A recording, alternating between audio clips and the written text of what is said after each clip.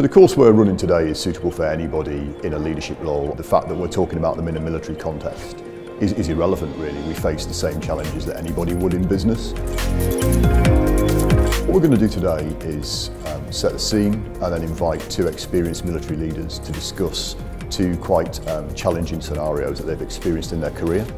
Then in the afternoon session, we look at the start of the military planning process, and we introduce some fairly rudimentary tools as to how you would analyse the situation before you then go about how you would solve it or resolve it.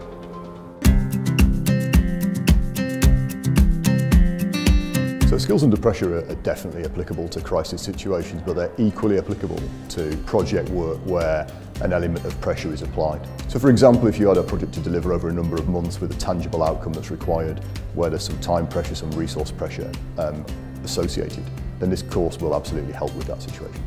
There are a number of skills I'll be taking away from the course today. Personally, it's about personal resilience. Not necessarily the everyday pressures, but actually the personal resilience against the elements that might blindside you on your everyday business. But also the networking, the other companies that have been here and how they deal with the everyday pressures that actually I deal with on my own. Everybody else is doing the same thing. Well, I've learnt many things from the military personnel today. A couple of things that will stick with me will be always making sure you focus on the objectives and the priorities of the other people around you in the pressure situations, but also making sure that you stay true to the central goal of what you're aiming to do. I thoroughly enjoyed today. I learnt a lot and I intend to recommend it to people in my office to come and do the course.